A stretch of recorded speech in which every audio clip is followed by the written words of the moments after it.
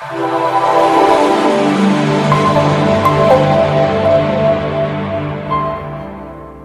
okay for me. Then I'll use this way. Then I'll click OK. That is beautiful.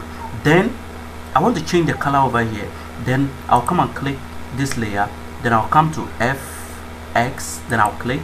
Then I'll go to where? I'll go to gradient. I want to make it a gradient. So I'll click over here. Then I'll have a gradient panel pop up. Then I'll choose any color over here. This one, I don't want it, so I have to change the color. So I have to click over here. Then I'll change the color to this. It's okay for me. Then I'll come back here. Then I'll go over and change the color again to this. Then it's okay. Then you can try moving this one in to have that particular color down there.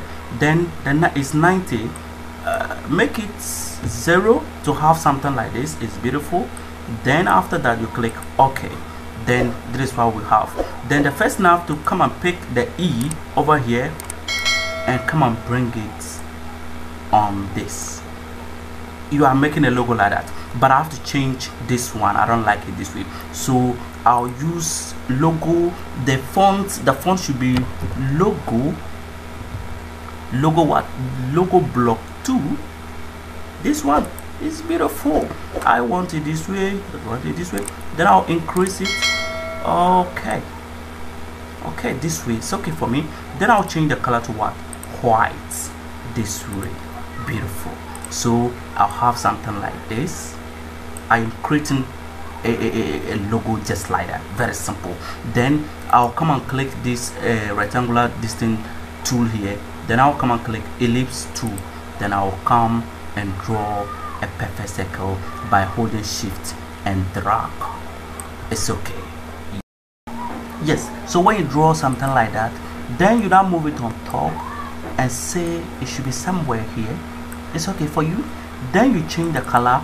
You click on that particular thing, this one, just this one. Then you double click and you come. Then you choose red. I like red. Then you choose red. Okay.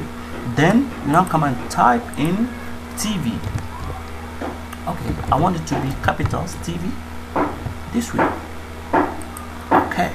So you use your keyboards, the left and right, the down, this thing to move it in. Then you change the color. When you click on the characters, you change the color to what? White. This way.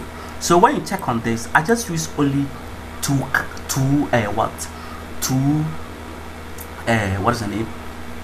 fonts on this particular thing. Then I use two fonts. Yes, two fonts for this. Then the colors I use 1, 2, 3. Simple. That is how we design what? A logo for a client. So this, after doing this, you just group all in there, and that's all. You design it. So then you save. Then you click. I want to save it on desktop. Then this way. Then you click. You have done that like that. You have done a good job. Thank you very much for following my YouTube tutorials. Make sure you check on my YouTube channel to get more videos, because I'll be coming up with more videos on Photoshop this time around. Yes, thank you very much for watching.